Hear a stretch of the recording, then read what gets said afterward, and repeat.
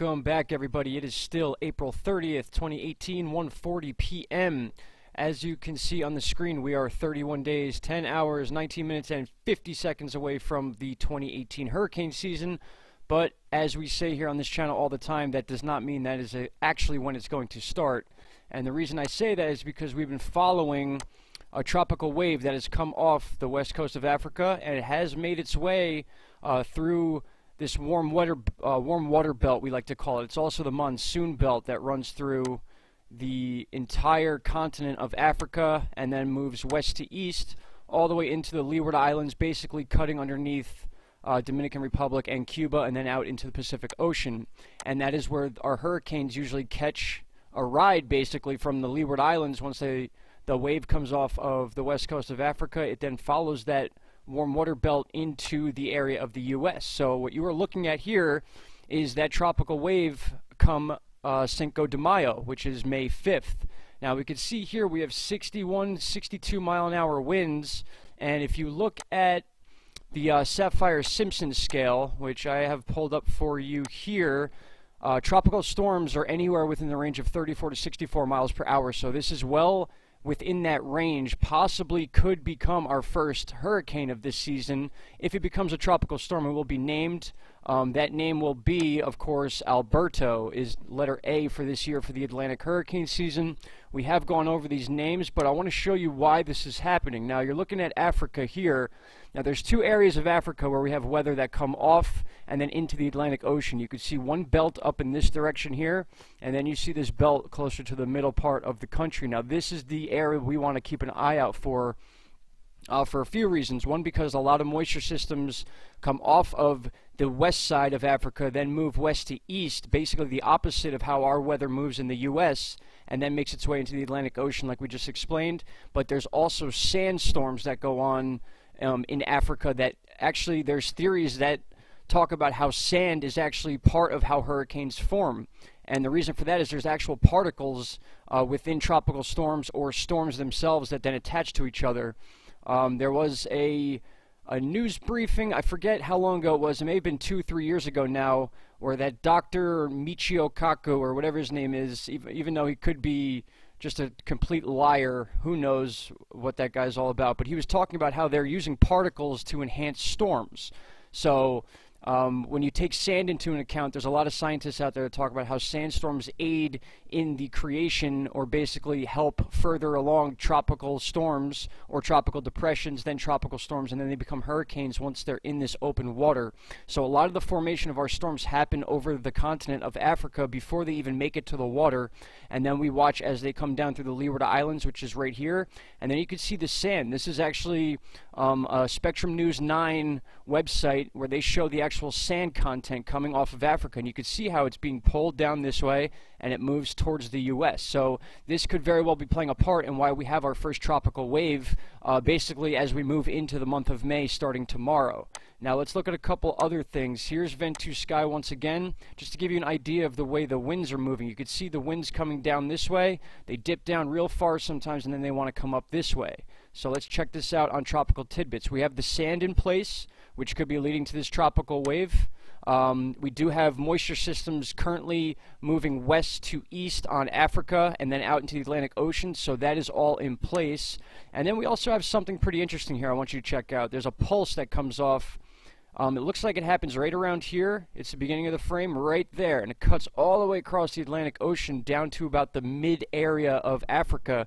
And right after that, we see a moisture system pulling through the Leeward Islands that goes to current time. And then by May 5th, this thing is up in this area here. So we're going to follow this on Tropical Tidbits. I'm going to show you really quick how this thing is expected to form. Now, this is the beginning of May 5th, so we still have 3 or 4 days to go. This may change course a little bit, but again, those wind speeds are in tropical storm territory, well within it. We're almost at Category 1 speeds when you hit that 75 mile an hour marker.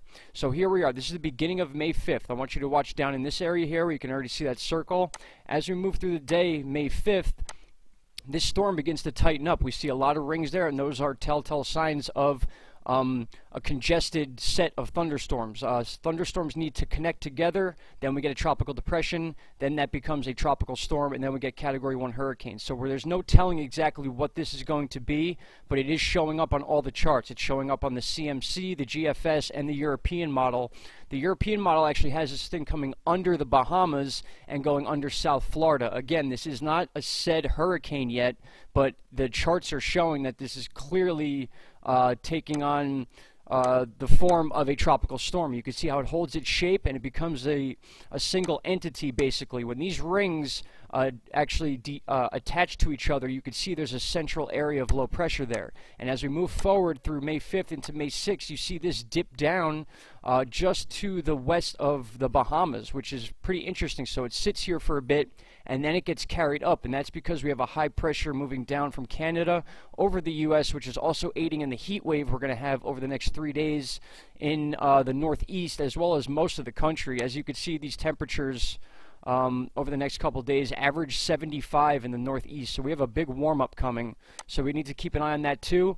But as I said, part of the reason why this storm is allowed to exist and even move as far as it's been moving is because of all the different pressures moving around. Again, the jet stream in the U.S. plays a big part in storms either making land contact or not making land contact when it comes to hurricanes or tropical storms or even tropical depressions.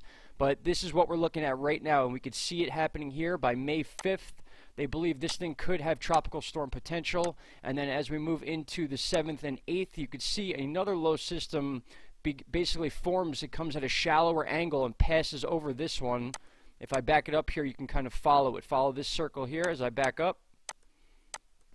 And you can see how this also comes from that warm water belt. It comes from down in this area and it swoops up at a shallower angle than this one here near the Bahamas, and then begins to form as it gets to the northeast. Again, not saying this is going to become a hurricane, but those signs are there. When you get these tight rings, you're getting a lot of low pressure formation, to put it in a non-confusing way.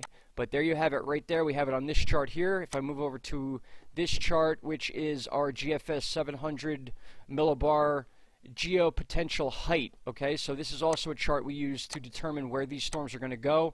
You can see it moves up north just past the Bahamas, then it dips back down underneath it. So this could potentially put Florida at some risk if this thing over the next 2 or 3 days decides to shift to the west a little bit more towards the east coast of Florida past the Bahamas. So this is certainly something to keep an eye on. This could be our first tropical storm of the season, which would technically be in the month of May. Last year, our first storm was in April. That does not mean anything about the seriousness of this upcoming hurricane season.